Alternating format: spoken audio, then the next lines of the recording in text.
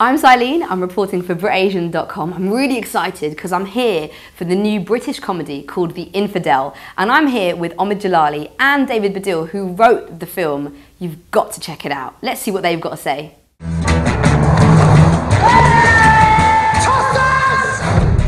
Whoa, what do you want?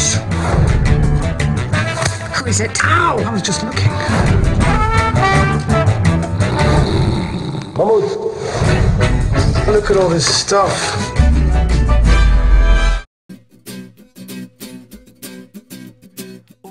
It was a very interesting experience, actually, because I get mistaken, like David. David gets mistaken to be a Pakistani or a He Jew. said. And I get people up to me as well. You're the best Pakistani comedian I've ever seen. And I think they said the same thing to David Baddiel. I think they said the same thing to David Baddiel. Two peas in the same pod. So I think that it was one of those things where you realise when you're doing a film like this, it was the first time you get to see the humour of the similarities between two previously seen as polarising, faiths. Why didn't they just call you a Jew a Jew and be done with it? Jew! Don't dare tell anyone. Well, my favourite thing about playing a Muslim was that he was a very British Muslim. He was a very... Tottenham Hotspurs. Tottenham Hotspurs, a football-watching, beer-swilling, fat git. And I think that's very representative of a lot of, can I use the word secular Muslim or Muslims who have raised in Britain who feel that they're Muslim, but they're just very British. Yep. Anti-Semites, Islamophobes.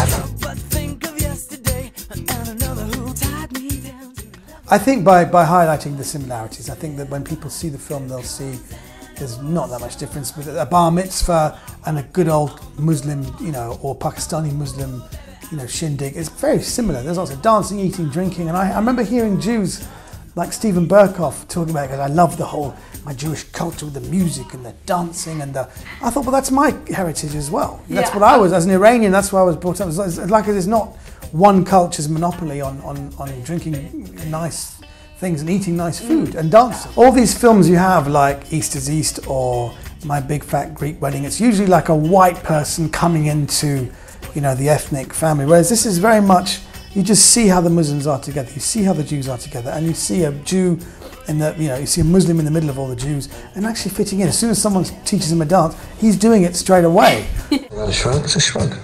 That's not a shrug.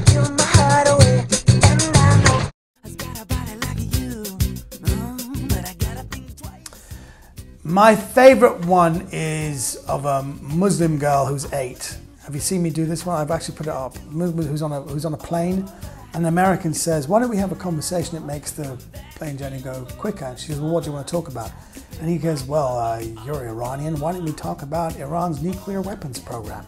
And she says, she puts her crayon down and goes, "Before we do that, can I ask you a question?" He goes, "Yeah." He goes, "When a horse does a poo, it comes out in tubes, but when a cow does a poo, it comes out in pats, but when a sheep does it in pellets. Why is that?" He goes, "Well, I don't know." She goes, "Well, how do you expect me to talk about Iran's nuclear weapons program when you don't know shit?"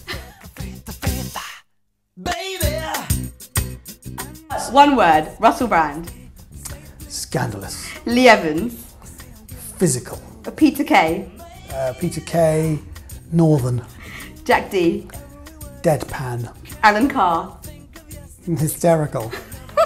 Catherine Tate. Granny. And Ricky Gervais. Ricky Gervais. Creepy. Oi! Thing I've got to tell you. It's hot though, isn't The punishment for this is death by stoning. Mazel tov. Yes, I gotta have